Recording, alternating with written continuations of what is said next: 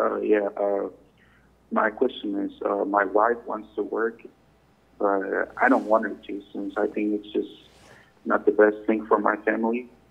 I know Islam is okay with women working under some circumstances, but I think we're in times of fitna. And of course, my country is far from being a Muslim country. So I just think it's better if she doesn't work while I provide for her. And she takes care of our home. And my question is, would I be oppressive if I stop her from working, and does she have to obey me? Yes. Okay. First of all, Akhi Abu Bakr, in Islam, things are crystal clear and it's black and white.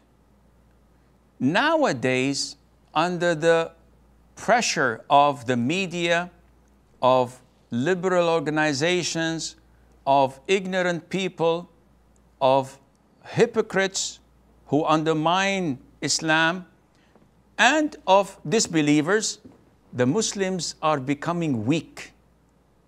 Unfortunately, under such pressure, a lot of the Muslims are compromising their religion.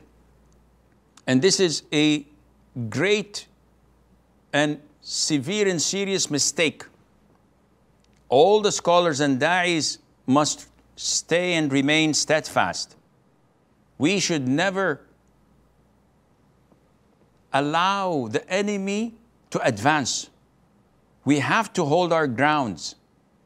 Having said that, as you clearly stated, it is permissible for a woman to work, providing, number one, her husband allows her to. Number two, and this is an important condition, there is no fitna. There is no free mixing. She is not endangering her religion by exposing herself without hijab or free mixing or being in a place that she shouldn't be in. If these conditions are not fulfilled, it is totally prohibited for a woman to work. Now, if you provide for your wife and for your family, 100%, you put the food on the table, there's no need for her to work, then you have the full right to prevent her from working, even if you don't have any reason. Simon says, I don't want her to work.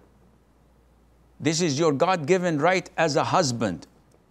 A co-pilot, when sitting on the right seat, if the captain says, descend 500 feet, and the co-pilot says, nope, I'd like to go right or take another route, is this permissible? Definitely not.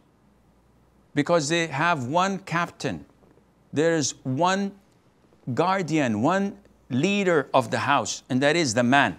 Usually he's the one wearing the pants. Nowadays in the West, it's the opposite and the other way around. It's the women who wear the pants, unfortunately, and this is totally wrong.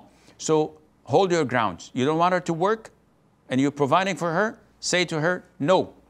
If she's defiant and she's insisting and breaking your word and not adhering to what you say, you have the full right to admonish her, to remind her of Allah Azza wa Jal, to follow all the steps needed in bringing her back to her senses.